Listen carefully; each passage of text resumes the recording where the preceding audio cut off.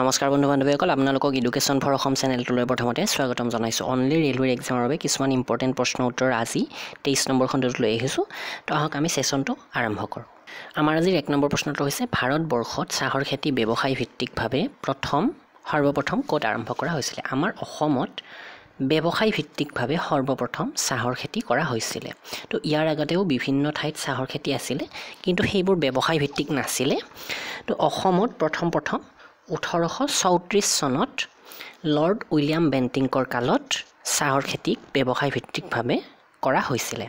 আৰু এই ক্ষেত্ৰত অন্য কিছুমান প্ৰশ্ন হয় যে চাহৰ সৰ্বপ্ৰথম উৎপাদন বা ইয়াৰ মুখ্য ঠাই ক'ত বা মূল ঠাই ক'ত ইয়াৰ উৎপাদন হোৱাৰ তো প্ৰথম চীনত চাহ উৎপাদন হৈছিল আৰু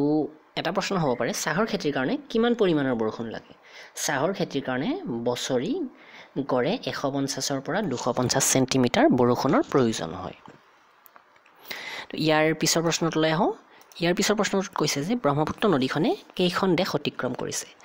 নিশ্চয় জানে তিনিখন দেশ অতিক্ৰম কৰিছে চীন দেশ আমাৰ ভাৰতবৰ্ষ আৰু বাংলাদেশ আৰু ইয়াৰ যেটো উৎপত্তিস্থলৰ ক্ষেত্ৰত বৰ্তমান অকনমান হলনি হৈছে কিন্তু প্ৰথমতে ভবা হৈছিল যে সেমা ইয়ংডং গ্লেচিয়াৰ কিন্তু বৰ্তমান এইটো নহয় বৰ্তমান ইয়াৰ আসল এটা গ্লেচিয়াৰ পাইছে তো এইটো মই আপোনালোকক অন্য সেশনত কম কিন্তু যদি সেই নামটো নাথাকে তেনেহলে সেমা ইয়ংডং লিখিলেও কোনো প্ৰবলেম নাই তো ব্ৰহ্মপুত্ৰৰ নাম বহুতো আছে চীন দেশত ইয়াক চাংপো নদী বুলি জনা যায় অৰুণাচল প্ৰদেশত দিহিং নদী বা দিহাং নদী বুলি জনা যায় আমাৰ অসমত ব্ৰহ্মপুত্ৰ আৰু বাংলাদেশত গৈ যমুনা হৈ পৰে যমুনা নদী বুলি কোৱা হয় বাংলাদেশত আৰু ইয়াৰ মুঠ দৈৰ্ঘ্য প্ৰায় 3848 কিলোমিটাৰ 3 নম্বৰ প্ৰশ্নটোলৈ আহিছো ফ্ৰান্সৰ সংবিধানৰ পৰা কি লোৱা হৈছে বা কি ব্যৱস্থা লোৱা হৈছে ইয়াতে ভালেকেইটা ব্যৱস্থা লোৱা হৈছে তাৰে ভিতৰত গণতন্ত্ৰৰ ব্যৱস্থাটো প্ৰধান ফ্ৰান্সৰ পৰা লোৱা এটা ব্যৱস্থা ফ্ৰান্সৰ কেপিটেল হৈছে পেৰিছ আৰু ইয়াৰ বৰ্তমান প্ৰেসিডেন্ট হৈছে ইমানুৱেল মেক্ৰন আৰু ইয়াৰ কাৰেন্সি ইউৰো তো ইয়াতে অন্য কিছুমান পইণ্ট আহে যে আমাৰ সংবিধানত কোৰ পৰা কি লোৱা হৈছে তাৰে ভিতৰত প্ৰধান এটা আছে ডিপিএছপি directive principles of state policy এইটো লোৱা হৈছে আয়াৰলেণ্ডৰ সংবিধানৰ পৰা তাৰ উপৰি ফান্ডামেন্টাল ৰাইটস অৰ্থাৎ মৌলিক অধিকাৰ যিবোৰ আছে এইবোৰ ক'ৰ পৰা লোৱা হৈছে বুলি ক'লে ইউনাইটেড ষ্টেট অফ আমেৰিকাৰ সংবিধানৰ পৰা লোৱা হৈছে আৰু আমাৰ সংবিধানৰ ম্যাক্সিমামখিনি লোৱা হৈছে যিটো আমাৰ ভাৰতবৰ্ষৰ গভৰ্ণমেণ্ট অফ ইণ্ডিয়া এক্ট 1935 আছে তাৰ পৰাই লোৱা হৈছে ম্যাক্সিমামখিনি তাৰ পৰা লোৱা হৈছে 4 নম্বৰ প্ৰশ্নটো হৈছে মুল্লা পেৰিয়াৰ নদীবান্ধ ক'ত আছে মুল্লা পেৰিয়াৰ নদীবান্ধ আছে কেৰেলাত তো এইটো যথেষ্ট ইম্পৰ্টেণ্ট হয় এনেকুৱা ধৰণৰ বহুতো বান্ধৰ কথা আহি পৰে এক্সামত তো কেৰেলা বুলি কওঁতে ইয়াৰ বৰ্তমান চিফ মিনিষ্টাৰ হৈছে পিনাৰাই বিজয়ান আৰু গভৰ্ণৰ হৈছে পি সথাশিৱম 5 নম্বৰ প্ৰশ্নটো হৈছে আৰবিআইৰ দ্বাৰা কিছুদিন আগতে কিমান টকীয়া নোট ছপোৱা হৈছে 100 টকীয়া এখন নতুন নোট ছপোৱা হৈছে আৰবিআইৰ দ্বাৰা আৰু ইয়াৰ পৰা ভালেকেইটা প্ৰশ্ন হ'ব পাৰে যে এই নোটখনত কি ছবি আছে ৰাণী কি বাও বুলি এটা মহলৰ ছবি আছে অৰ্থাৎ এটা ডাঙৰ অট্টালিকাৰ ছবি আছে আৰু এই যিটো ৰাণী কি বাও এইটো গুজৰাটত আছে আৰু এইটো ইউনেস্কোই অৰ্থাৎ United nations educational সাইণ্টিফিক and cultural organisation যিটো এইটোৱে ৱৰ্ল্ড হেৰিটেজ সাইটৰ হাৰিত পেলাইছে বা সাইটৰ ৱৰ্ল্ড হেৰিটেজ সাইট যিটো আছে লিষ্ট তাতে ইয়াক অন্তৰ্ভুক্ত কৰিছে 2014 চনত এইখনে হৈছে 100 টকীয়া নোটখন আৰু ইয়াৰে পিছৰ অংশটো দেখুৱাইছো এইটো হৈছে ৰাণী কি বাও ইয়াতে লিখা আছে ৰাণী কি বাও 6 নম্বৰ প্ৰশ্নটো হৈছে বিশ্বৰ সকলোতকৈ ডাঙৰ ৰেলপথ কোনটো বিশ্বৰ সকলোতকৈ ডাঙৰ ৰেলপথ বা ৰেল মাৰ্গ হৈছে ট্ৰান্স সাইবেৰিয়ান ৰেলপথ আৰু এই যিটো ৰেলপথ এইটো ক'ত আছে বুলি ক'লে ৰাছিয়াৰ ৰাজধানী মস্কোৰ পৰা ব্লাডিভষ্টকলৈ এই ৰেলপথটো আছে ইয়াৰ দৈৰ্ঘ্য প্ৰায়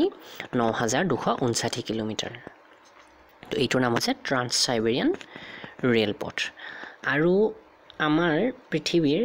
কোনখন দেশত আটাইতকৈ বেছি ৰেল নেটৱৰ্ক আছে বুলি ক'লে ইউনাইটেড ষ্টেট অফ আমেৰিকাত আটাইতকৈ বেছি ৰেল নেটৱৰ্ক বা ৰেলৰ শাৰী আছে ৰেলৰ লাইন যেটো হয় সেইটো আছে তাতে প্ৰায় 2,50,000 কিলোমিটাৰ দৈৰ্ঘ্যৰ ৰেলপথ আছে 7 নম্বৰটো হৈছে পিআৰএছৰ সম্পূৰ্ণ ৰূপ লিখা পিআৰএছ এইটো ৰেলৰ লগতে জড়িত সেই কাৰণে আনিছো পেছেঞ্জাৰ ৰিজাৰ্ভেশ্যন সিস্টেম ইয়াতে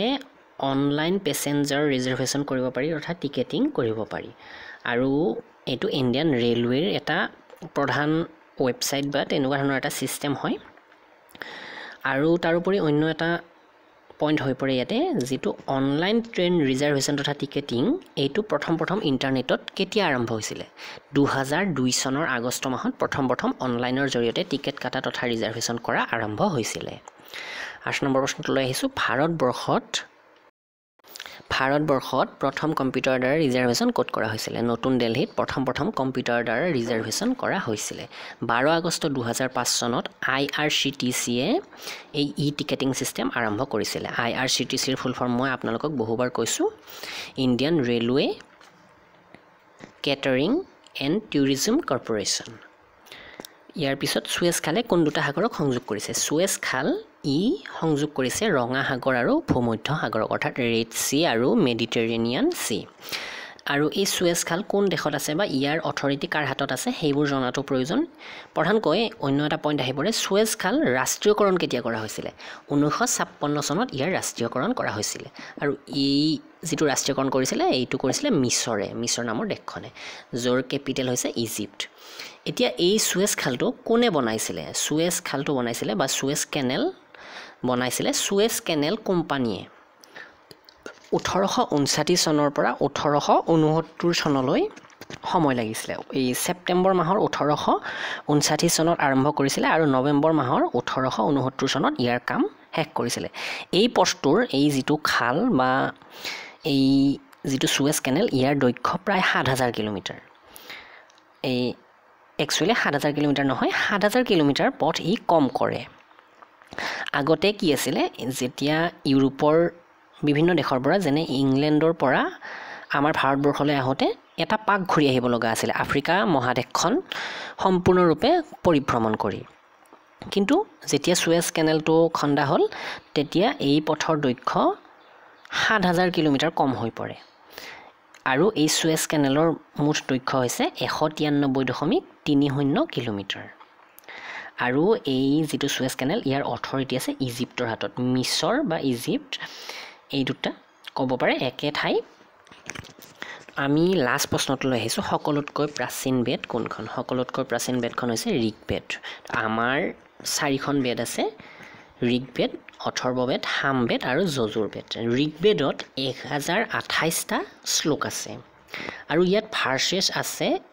10600টা আৰু এই ঋগবেদত 10টা মণ্ডল আছে তো বন্ধু-বান্ধৱীসকল আজিৰ সেশনটোত এইখিনি আছিল এইকিটা যথেষ্ট ইম্পৰ্টেন্ট প্ৰশ্ন তো আপোনালোকৰ এক্সামত নিশ্চয় সহায় হ'ব তো আজিৰ সেশনটো চাই কেনে পালে জনাব লগতে ভিডিওটো লাইক কৰিব আৰু আপোনালোকৰ বন্ধু-বান্ধৱীলে পাৰিলে শেয়াৰ কৰি দিব ধন্যবাদ